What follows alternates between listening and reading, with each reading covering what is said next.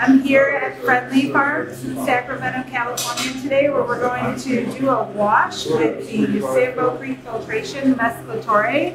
We're going to be asking our operators lots of questions. Stay tuned.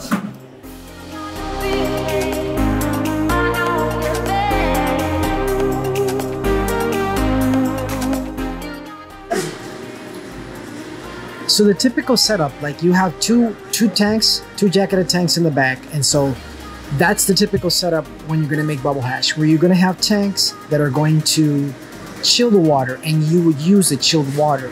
Okay. For the Mesclatore. And okay. Their chiller is down right now, but this is the type of setup that you would have. You would pre-chill the water, which is more efficient than storage. For water storage. So this would be full of RO water or whatever clean water that you're going to use. Here, let's do this. I think that it'll work out here to go live. And I think this is cool. This is really good information. All right, so we're gonna come back to going inside of the really cold room. But right now I'm with Charles, Sambo Creek Filtration, who's recording me as I record him, because that's how we roll over here. But he's actually telling me about the water storage right now at Friendly Farms. So, okay, so typically, okay, go ahead, Charles. Tell me your stuff.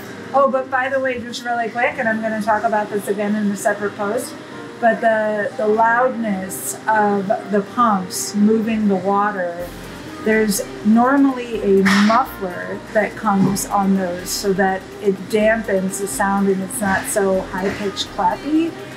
But what is necessary and needed is an air dryer on your compressor, and I know a lot of labs mostly have those. This lab does not have one, so in that case it's going to create a situation with freezing on the pump, and so the mufflers were taken off to mitigate that, but that's why it was loud as hell. Okay, so over here, so the chilling in the pump. The most efficient way to use chilled water is by having a jacketed tank like these here, right? You would put your water in here, and then you have a chiller to chill that water. Yep. And that's more energy efficient than creating ice and using ice to chill your water. This stores a lot of water. Yeah, this stores a lot of water. And here they use RO water, which again, that's on a case-by-case basis. That's personal preference. But the point being, this is the type of setup that you'd be looking for, where you would chill your water in a jacketed tank and use it when you're gonna wash. So instead of using ice. Eliminate the use for, yeah, it can stop the use for ice. Yeah, right? You don't need ice. And this would be more energy efficient than manufacturing ice. Okay. Oh, what were we talking about earlier about RO water? That it can break down? Well, so water is a solvent, right? And so water is the universal solvent for all the solventless people out there, but it's fine. So the analogy that I like to use is like, how much salt can you put in water? You can fit less salt in a cup that is cold versus one that is hot. Yes. Similarly, when you use reverse osmosis water, you're stripping out anything that water had. And so that just makes that water more likely to strip certain things from the plant. Yes. And in this case, more than likely, we don't want to strip those terpenes or whatever it is you're stripping from the plant, simply because it is an extra opportunity for contaminant. Okay. So RO water. RO water, of course, because it contains nothing. Like, you would not drink RO water, right? It'll just like strip the salts from your body pretty much, right? I mean, those sort of situations, just because of the amniotic pressure. Not everybody knows that. And yeah, that's good. That's very true. And so we do use it to make hash, but there is a reason for it, but then there's also a negative side to it. I mean, if you can drink the water, you can make hash with it. Most of the hash makers that I've spoken to are happy enough just running it through carbon adsorption, and the carbon will eliminate any kind of heavy metals, and yet the water still is like soft enough to where, you know, it's not gonna have a strong reaction with your plant. I'm trying to use layman's terms here. What were we talking about yesterday? How you were saying the significance is, if you are in fact using RO water, that you should be reusing your water per wash and not having fresh water every time. That's because of that, right? Breaking down the plant material. And you're stripping all kinds of contaminants from the plant material that you probably don't want. It's a personal preference. A lot of hash makers will say they want to use fresh water and they have the reasons for it. We have our certain opinions of it.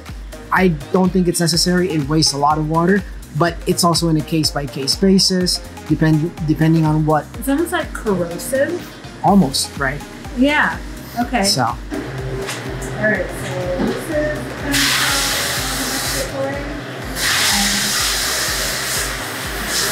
look up.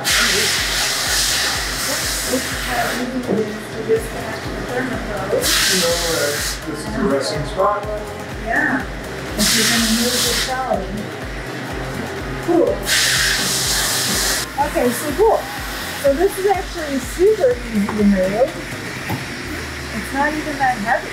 No, it's we're getting through all the proper balance and the little wheels. It's pretty easy to move around. Yeah. More locking casters or on the front side. Yeah. There's locking. Yeah. You need to press down and press on. The very tip? Yep. Go for it. And then how do you do it? Do you do it back up? Nope. Step on it again. On this one or this one? On the little lip.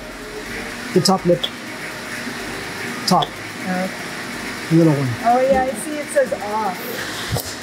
There we go. Alright. Yeah, these are nice and easy. Oh, am I gonna like make water come out of here? Sorry. No, it's close. Oh, okay, good. I see the probe in here. So you can run ethanol through here to clean it? Yes. All right. You can run nitric acid through it. Is it like a... It's plastic. It's almost like melamine. It's PPH. PPH. What does that stand for?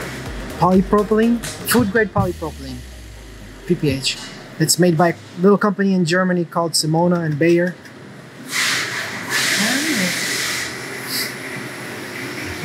Very cool.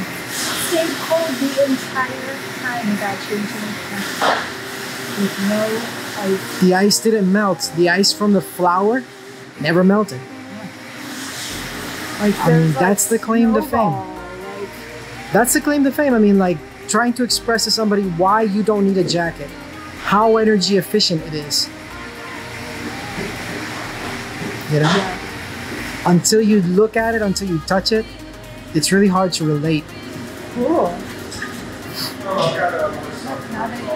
Now they've got room to do stuff. I was impressed with how easily you could remove the sieve plate and then rinse it. Like, And this one's hard. This is the least user-friendly version. okay. We have other systems that are easier to clean, easier to tear apart than this one. Okay, okay. Okay, so this comes out and goes in here. Is this filter right here that's kind of like a... No, that's just a drain, just a okay, hose. it's plastic or something? Yeah. Okay, all right.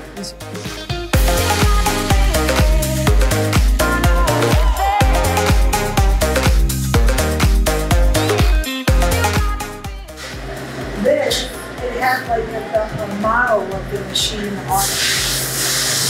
So would it show you different things on that machine as it's going? Yeah. I think he just, oh, okay, I was gonna say, he just,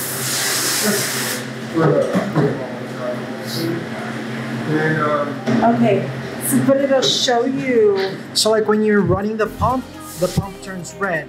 When you're running the motor turns red. And then it'll tell you up here what's going on. Like it says emergency press or this or whatever. Whatever you've got going on. See right here, it tells you that there's a problem with the thermostat. Yep. Because it's not connected. So it's telling you all these kinds of things. Gives you all the info, and then here, what Charles was just saying is when the pump is being used, it turns red. When the, what would this be called, an impeller? What is it? It's actually a pulsator. A pulsator. Okay. Yeah, that's a technical. Pulsator is in use. It turns red. What is this? That's the pneumatics cabinet. And so those are the controls for the diaphragm pump and the pneumatic lift.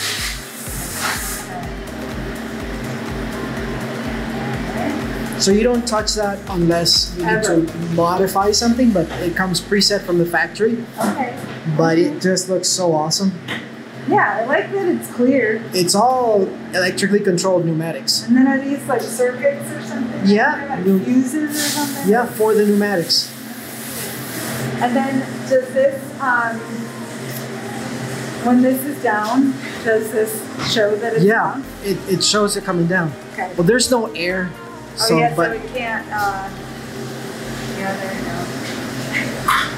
Look at that. Look at the picture, the video.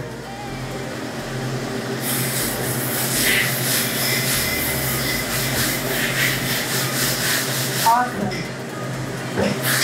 Very awesome. So now it's down. Very cool. Okay. 105C, oh my God. No, I'm just kidding. You'd wish, right? It's so Yeah. cold in here.